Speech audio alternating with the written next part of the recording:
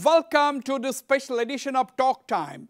My guest today is Mr. Pradyot Deb Barman, the Maharaja of Tripura, former Congress president in the state and a well-known voice from the northeastern region. Mr. Pradyot Deb Barman, welcome to this special edition of Talk Time.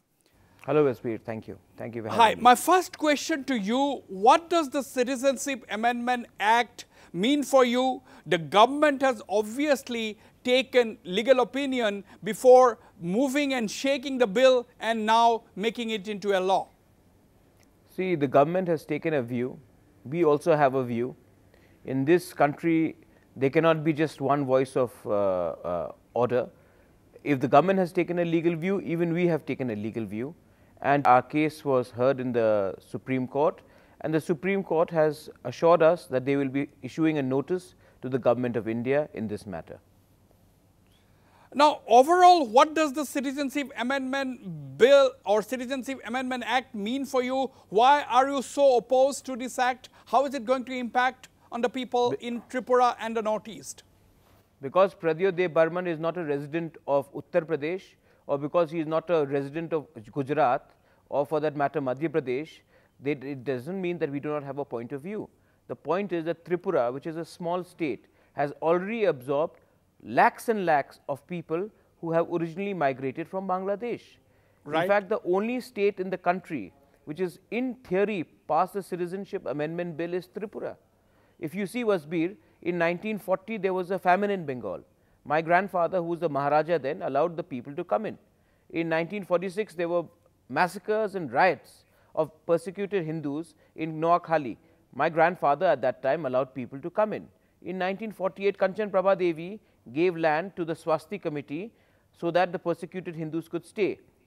In 56, the Government of India did it.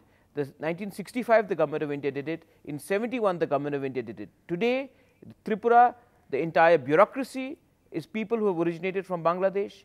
The ministers have chief ministers, advocate generals, lawyers. Everybody has come from Bangladesh. And what has happened to the indigenous people of Tripura? So why should we suffer?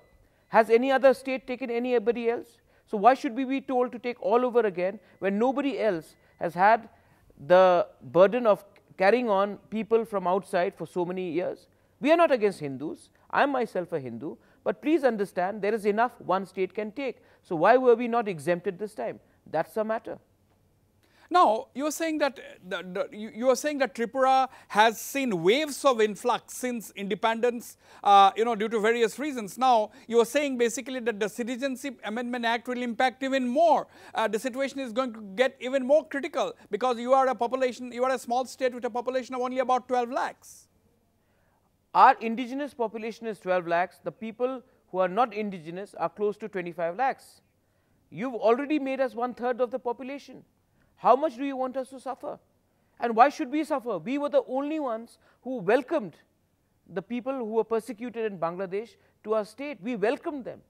Today you are telling us welcome them again when no other state which has had a history, Assam has welcomed, Meghalaya has welcomed to a certain degree, but why should Tripura do it all over again? Why should Assam do it all over again? Why should Meghalaya do it all over again? Please take them to Gujarat. Please take them to Maharashtra. Please take them to Uttar Pradesh. There's enough land there. Why should we suffer all over again? What was our mistake of being so large-hearted? These are pertinent questions.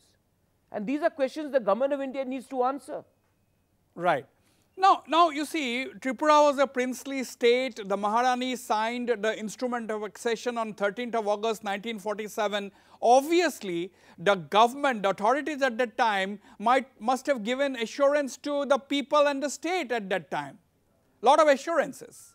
Wasbir, a clear assurance was given that no law will be in furtherance of the Constitution of India shall be applicable without the consent.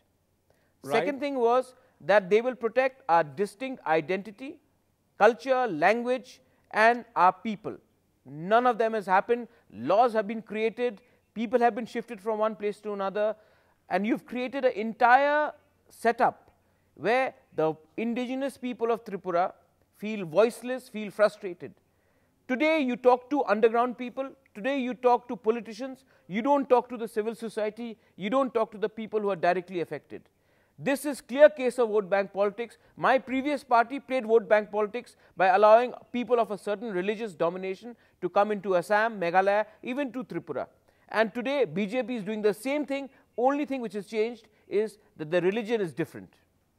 Now, that means, are you blaming both the Congress party as well as the BJP I am blaming the Congress party for playing vote bank politics, and I am blaming the BJP for playing vote bank politics. And I am also asking the indigenous regional parties which claim to be son of the soil, what have you reduced yourself to?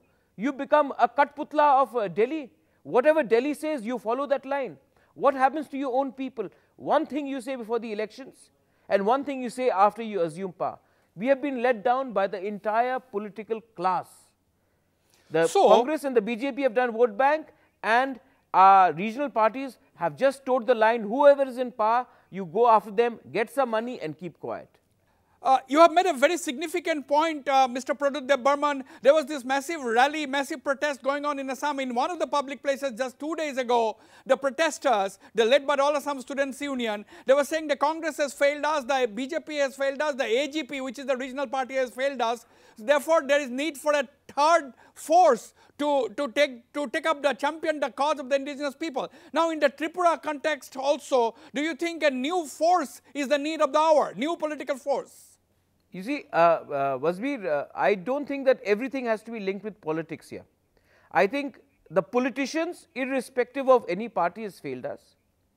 I don't know when the government of India passes these bills without consulting stakeholders, what are they expecting? There is a general sense of disgust towards the present system of democracy that we follow. People are fed up of what democracy throws up as leaders. And I am getting worried, because if this sort of quality is there, then in the coming days you will see that there are elements who will use this disgust, anger and frustration towards democratic leaders and use other resorts. Insurgency was one thing which they did in the 60s, 70s, 80s, and I am worried that if our politicians keep on failing us, there will be elements who will take advantage of this. I don't know what we are going to say in the days ahead, but let me tell you that the belief in the system of democracy has come down drastically in the entire country and in the Northeast. So, what you are basically saying, Mr. Pradyot Deb Barman, is that unless the political class appreciates and listens to the voice of the people, appreciates their sentiments and feelings, no one can guarantee whether the agitation will be, if the agitation is hijacked by extremist forces. You see, Wasbir, let me give you an example. In the 80s, the civil society was equally as powerful as the politician in terms of wealth distribution, in terms of intelligentsia, in terms of influence. Today, the political system is such that everybody else is too vulnerable and too weak, and the politician is all powerful. This is the other side of democracy which has happened. I think we need to create a system where a politician cannot be the final voice of the aspiration of the people of the country. There has to come a time. I mean, the judiciary is a balancing factor. Media, you all are the media. Media was a balancing factor. The media is more or less vanished. Judiciary has more or less become completely weakened. So these are institutions which keep the politicians in check. We have lost that. We have actually lost that. Right. On that note, on that very engaging note, we go for a short break. Don't go away. I'll be right back in conversation with the Maharaja of Tripura, Mr. Pradyot Deb Barman.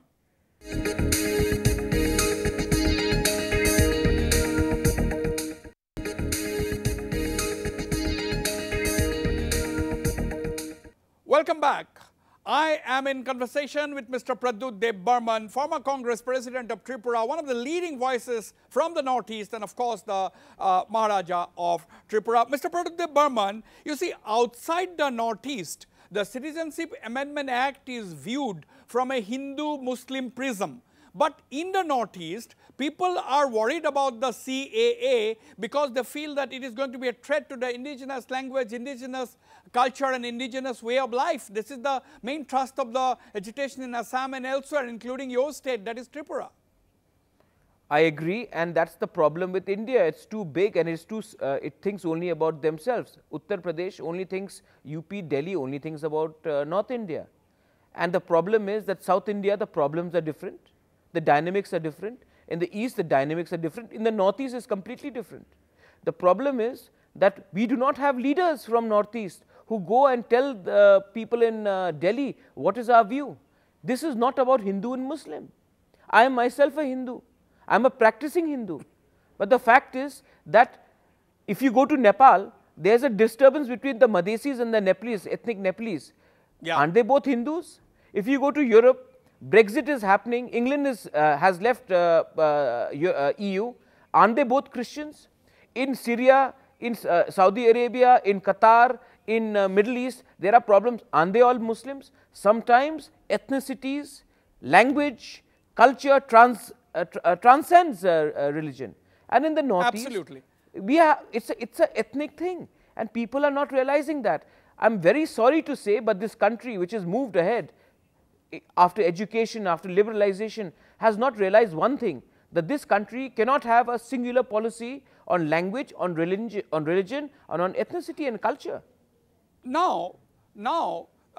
Pradyot Deb Barman, you had moved the Supreme Court. On Wednesday, the Supreme Court has, not given a stay as some people expected, but instead they have fixed January 22nd is the next date of hearing and issued notices. That means they want to hear the Government of India's point of view. What has been your main argument in your own petition?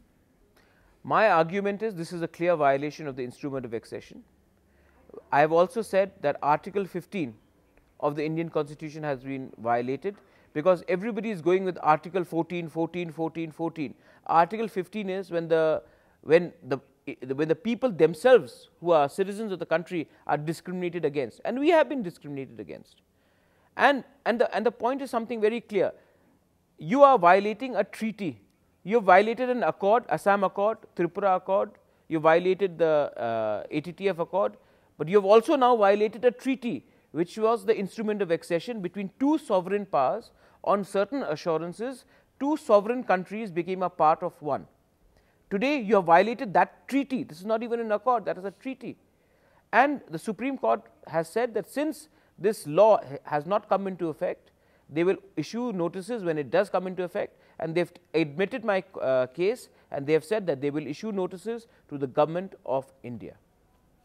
Right. What is the road ahead now, Mr. Pradyot Deb Barman? Because the Union Home Minister Amit Shah has said that there is not even the slightest possibility of a rollback on the Citizenship Amendment Act. Well, that is Amit Shah's point of view. He rolled back for Manipur. He has made a statement in Jharkhand regarding Meghalaya and Conrad Sangma. Christmas ke baad aaiye hum baat karenge.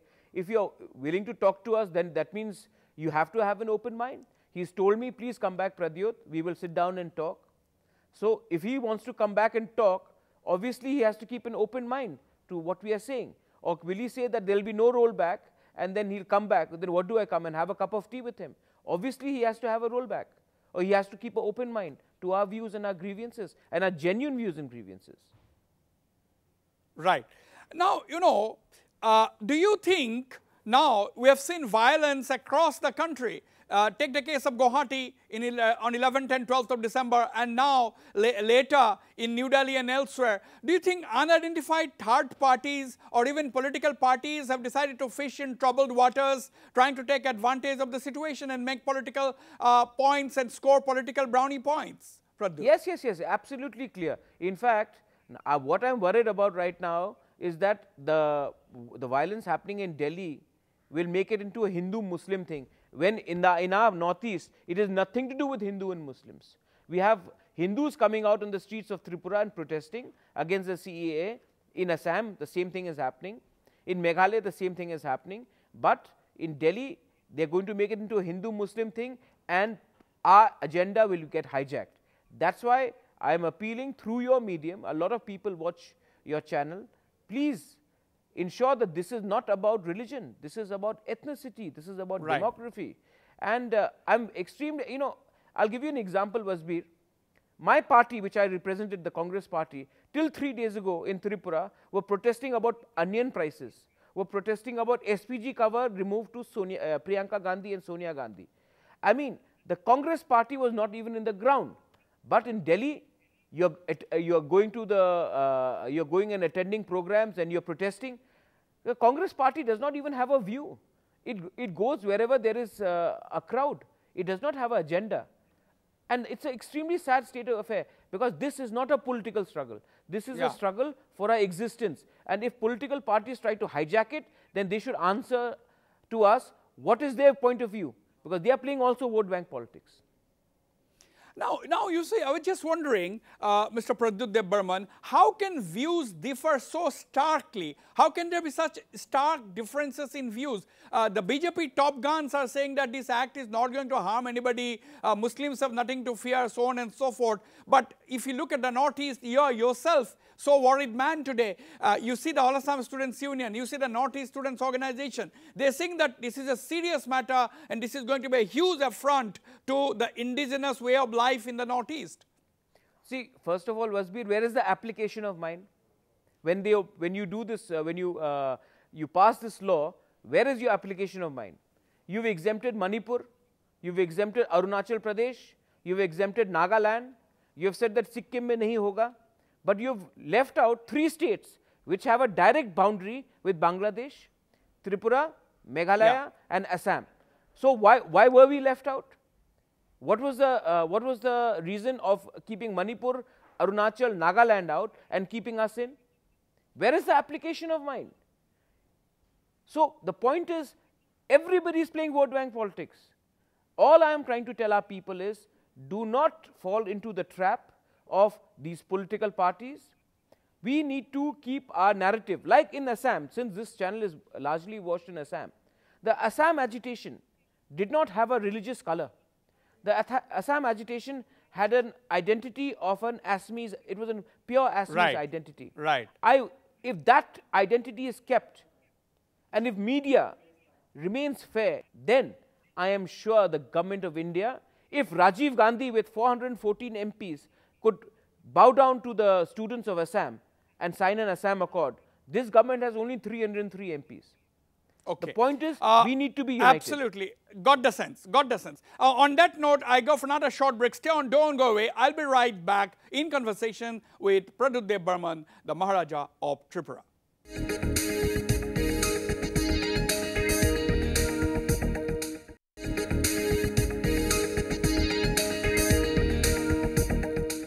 Welcome back. I'm still in conversation with Mr. Pradyot Deb Barman, one of the leading voices from the Northeast, talking on the Citizenship Amendment Act. Mr. Pradyot Deb Barman, you know, what do you make of the Home Minister now, as you have already said, telling Meghalaya Chief Minister Conrad Sangma that come after Christmas, we'll sit down and resolve your concerns. What is it that can change?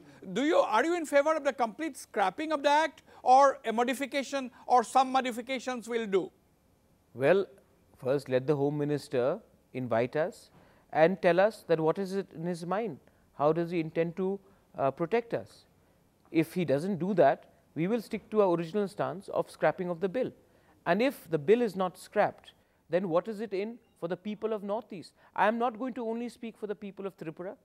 I am going to speak for the people of Northeast, because you know what I felt really bad was when I saw Mizoram say, oh, we are looked after, we are going to be quiet. Manipur said, oh, we are looked after, we are going to celebrate. Naga said, oh, now we are no longer in the purview of the bill, let's celebrate Hornbill. I am not going to speak for my state only, I am going to speak for the region. And so, I want a complete regional solution rather than having a solution for only my state, because I know if my boundaries are safe and Assam is not safe or Meghalaya is not safe, we are not safe. Now, you know, are states covered by the inner line permit system really safe as stated by government leaders? If that is so, why is the agitation also going on in states covered by the inner line permit? For example, we are seeing agitations in Arunachal even now. Inner line permit is nothing but a hogwash. Inner line permit does not prevent anyone from entering the state. And anyway, if anyone has to enter the state, they're not going to come through an application, they're going to walk through it. Second thing, my point is, inner line permit also prevents genuine Indians from entering to our parts of the state. We have nothing against India.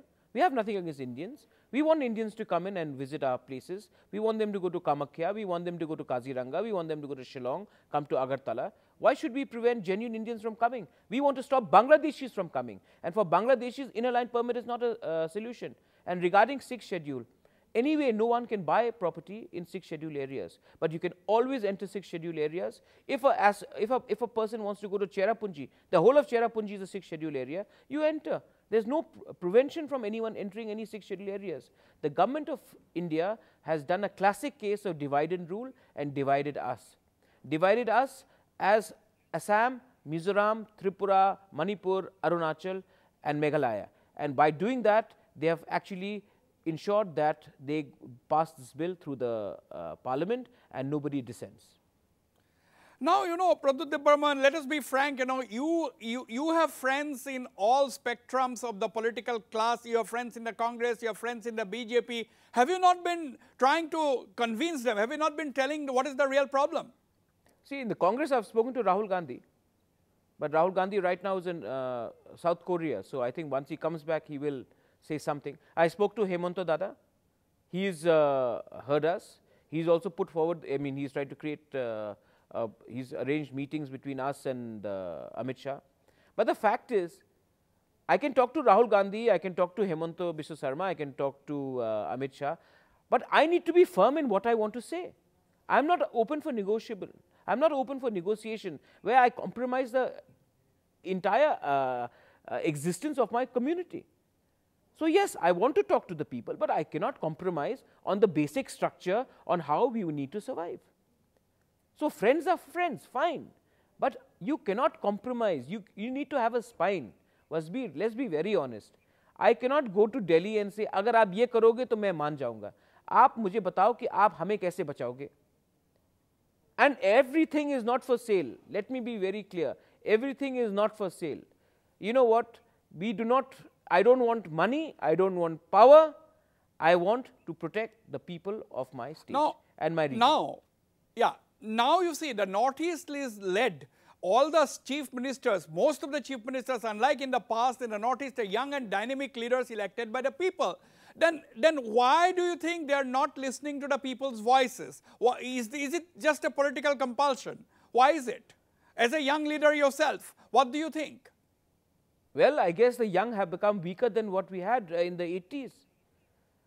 When you had Bhrigu Kumar Phukon, when you had then Prafulla Kumar Mahanta, when you had Hiteshwar Saikia, when you had Captain William Sangma, when you had leaders who when they went to Delhi, they spoke about Northeast, they spoke about their state. Today, when we go to Delhi, sir, aa jaiye sir, please maan jaiye sir, thoda paisa de dijiye. What has age got to do with it?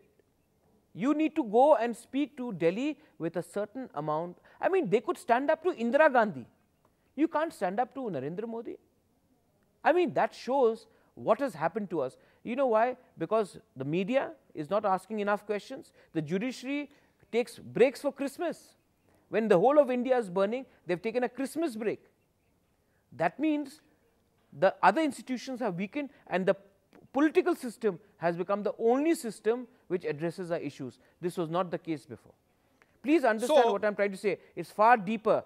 The weakening of other institutions has made one class very strong, and that class is finishing us every day, day by day, bill by bill. Yeah. So you are saying that agitation, the Northeast is on an agitation mode, and this agitation is not going to fizzle out. That is your prediction, is it?